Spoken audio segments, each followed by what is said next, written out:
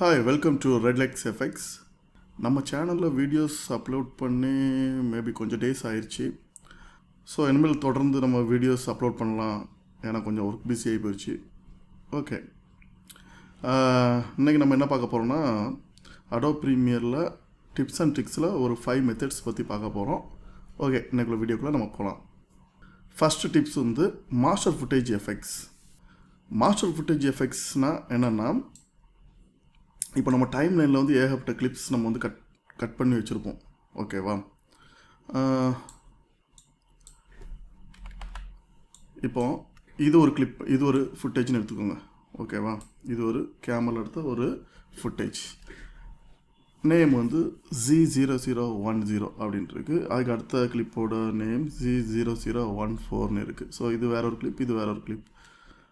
இப்போ நான் இந்த கிளிப்பில் கட்டிங்ஸ் நிறைய கட்ஸ் பண்ணுறேன். எனக்கு என்னென்ன ஒர்க் தேவை. ஓகே, அது வந்து சேஞ்ச் பண்ணி வைக்கிறேன். ஓகே, இப்போ இது ஒரு கிளிப்ஸ். இப்போ நான் வந்து இந்த கிளிப்ஸில் ஒரு எஃபெக்ட்ஸோ இல்லை ஒரு கலர் கிரேடிங்கோ அப்ளை பண்ணணும் அப்படின்னா, இப்போது இது வந்து இந்த கிளிப், இது வரைக்கும் இது ஒரு மாஸ்டர் கிளிப். அந்த மாஸ்டர் கிளிப்பை நான் வந்து சப்சீக்வன்ஸாட்டு நிறைய கட்ஸ் பண்ணியிருக்கேன். ஓகேவா? அதில் ஒரு கட்ஸில் நான் ஒரு சின்ன கலர் கிரேட் பண்ண போகிறேன்னு வச்சுக்கோங்களேன். லூமெட்ரிக் கலர் சும்மா ஒரு ரஃப் யூஸுக்காக வேண்டி ஒரு மெஜந்தா கலர் ஏற்றிருக்கேன். ஓகேவா? இப்போ அதே மெயின் கிளிப்பில் அதுக்கு அடுத்த கிளிப்பில் பார்த்திங்கன்னா அந்த எஃபெக்ட்ஸ் அப்ளை ஆகியிருக்காது. எனக்கு வந்து ஒரே ஒரு எஃபெக்ட் அப்ளை பண்ணணும்.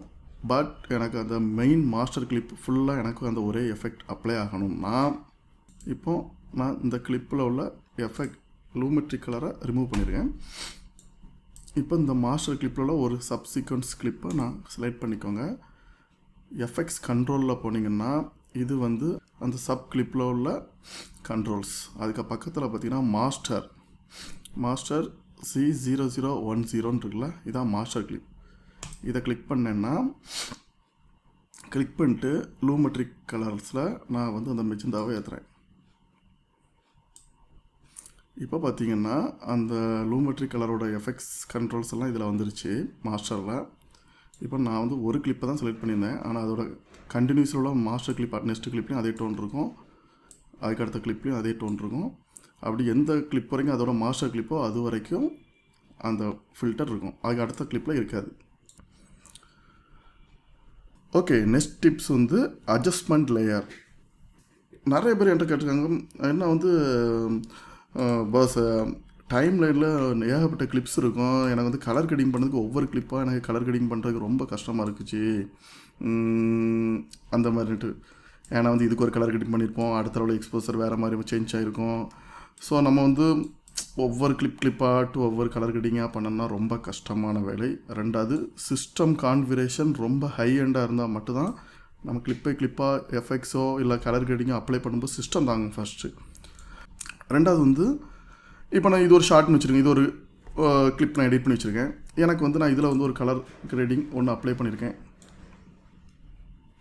ஒரு கலர் கிரேடிங் இது ரஃபுக்கு தான். ஓகேவா? இது ஒரு கலர் கிரேடிங் அப்ளை பண்ணியிருக்கேன்னு வச்சுக்கோங்க. இதில் இந்த ஷார்ட்டுக்கு வேறு ஏதோ ஒரு கலர் கொடுத்துருக்கேன், இந்த ஷார்ட்டுக்கு இன்னொரு கலர் கொடுத்துருக்கேன். இப்படி நான் வந்து வெரைட்டி கலர் வந்து ஒவ்வொரு ஷார்ட்டுக்கு ஒரு அப்ளை பண்ணியிருக்கேன்.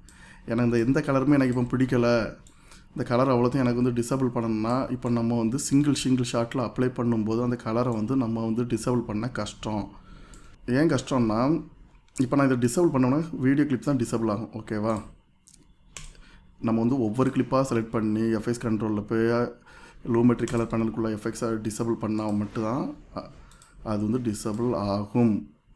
இந்த மாதிரி ஒவ்வொரு கிளிப்பில் போய் டிசபிள் பண்ணணும். ஸோ இது ரொம்ப கஷ்டம். அதனால் நமக்கு வந்து அதுக்கு வந்து ஒரு சிம்பிள் வழி என்னென்னா அட்ஜஸ்ட்மெண்ட் லேயர். ஸோ இது நம்ம அட்ஜஸ்ட்மெண்ட் லேயர் வந்து நியூ ஐட்டம்ஸில் வந்து அட்ஜஸ்ட்மெண்ட் லேயர் இதுலேயும் இருக்கும், இல்லாட்டா ஃபைலில் போய் நியூவில் போய் அட்ஜஸ்ட்மெண்ட் லேயர் இப்படி கொடுத்துக்கலாம். அட்ஜஸ்ட்மெண்ட் லேயர் இதை வந்துடும். இதை ட்ராக் பண்ணி மேலே வச்சுக்குவோம். எந்த வீடியோஸோட வேணுமோ அந்த வீடியோஸோட இழுத்து வச்சாச்சு. ஓகே, இப்போ நான் இந்த அட்ஜஸ்ட்மெண்ட் லேயரை கிளிக் பண்ணிட்டு இதுக்கு ஒரு கலர் கிரேடிங் கலரை கொஞ்சம் ஏற்றுவேன்.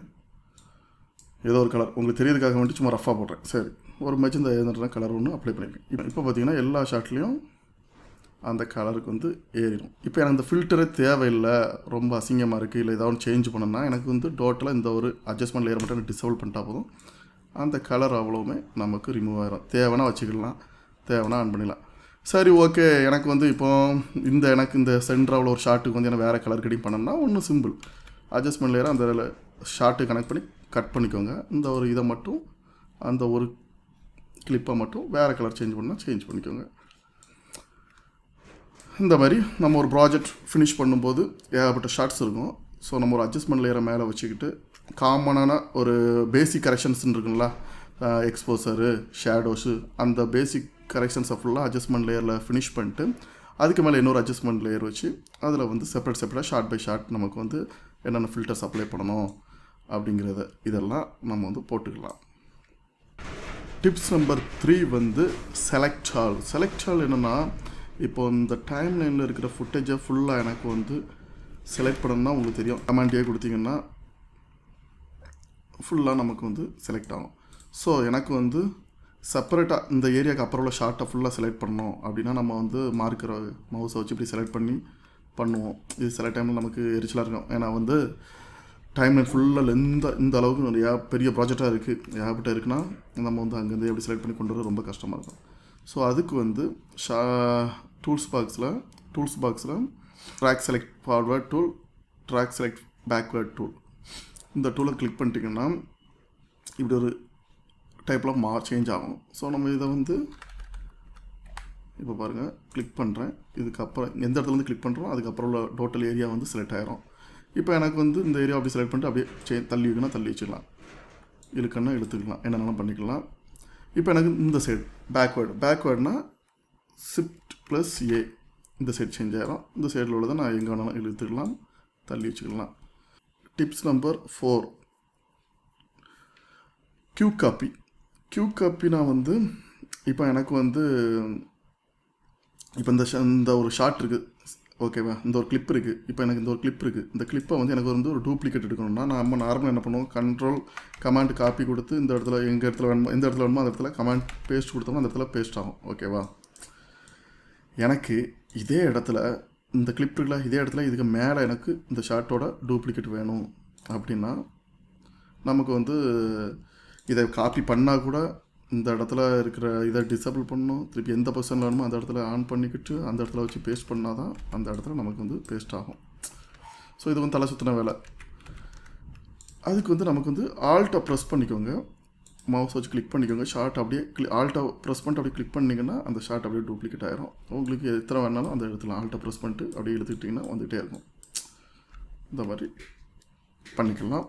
இது ஒரு ஈஸி ஆப்ஷன்ஸ். ஸோ செலக்ட் பண்ணிக்கோங்க.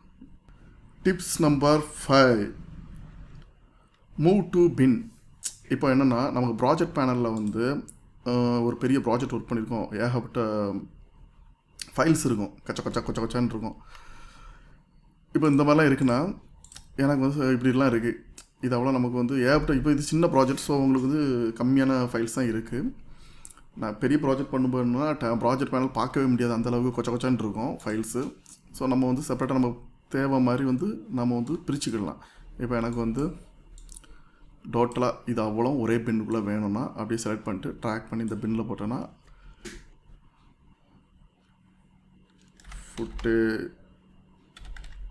ஃபர்ஸ்ட் இப்போது ஃபுட்டேஜுங்கிற ஒரு பின்னுக்குள்ளே டோட்டல் ஃபைல்ஸ் இருக்குது. இந்த மாதிரி நம்ம தேவையான ஃபைலை ஒவ்வொரு எத்தனை பின் வேணுமோ அத்தனை பின் போட்டு நம்ம வந்து பிரிச்சுக்கிடலாம்.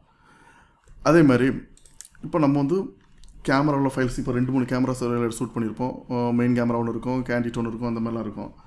ஸோ நம்ம டைம் லைன் வச்சு எடிட் பண்ணும்போது இது ஒரு கேமரா அப்படி இருக்கும். நமக்கு வந்து எந்த கிளிப்பு எந்த கேமராவில் கண்டுபிடிக்க ரொம்ப கஷ்டமாக இருக்கும். அப்படிப்பட்ட டைமில் வந்து இப்போ நான் வந்து 2 கேமரா அப்லோட் பண்ணியிருக்கேன். ஃபோல்டர் ஃபஸ்ட்டு பின் வந்து cam 1, செகண்ட் வந்து cam 2. இதுக்கு வந்து நான் வந்து ஒரு லேபிள் கொடுக்குறேன். இப்போ இதுக்கு வந்து கேமரா 1 கிளிக் பண்ணிட்டு அதில் எந்த ஃபைல் வர எனக்கு வந்து ஓகே, இது வரை எனக்கு வந்து அதோட லேபிள் கலர் வந்து ஒரு க்ரீன் கலர் கொடுக்குறேன். ஸோ இந்த இடம் பார்த்திங்கன்னா க்ரீனில் சேஞ்ச் ஆகிரும். இப்போ நான் இந்த கேமரா 1 உள்ள ஒரு ஷார்ட்டை தூக்கி ட்ராக் பண்ணி டைமில் வச்சா அது க்ரீன் கலரில் தான் இருக்கும். ஓகேவா, இப்போ இதுக்கு மேலே கேமரா 2 வைக்கிறேன். கேமரா 2க்கு வந்து நான் வந்து ஒரு கலர் கொடுக்குறேன், செலக்ட் பண்ணிக்கிறேன், லேபிள் கலர் சேஞ்ச் பண்ணுறேன், ஒரு எல்லோ கலர் கொடுக்குறேன். ஓகே, இப்போ இந்த ஷார்ட்டோட லேபிள்ஸ் கலர் எல்லோ கலர் ஆகிடுச்சு. ஸோ இந்த கேமரா 2ஓட ஷார்ட்டை நான் ட்ராக் பண்ணி டைமில் வச்சோன்னா அது எல்லோ கலரில் இருக்கும். இப்போ நம்ம டைம் லைனில் பார்க்கும்போது ஈஸியாக புரியும். ஓ, இது கேமரா, மெயின் கேமரா, இது கேண்டிட் கேமரா, இப்படி உங்களுக்கு எத்தனை செப்பரேட் கேமரா இருக்கோ அது ஒவ்வொன்றுக்கும் நீங்கள் ஒவ்வொரு லேபிள் கலர் கொடுத்து வச்சிட்டிங்கன்னா உங்களுக்கு எடிட்டிங்கில் ஈஸியாக இருக்கும். ஓகே நண்பர்களே, இந்த வீடியோஸ்லாம் உங்களுக்கு பிடிச்சிருந்தா லைக் பண்ணுங்கள், ஷேர் பண்ணுங்கள்.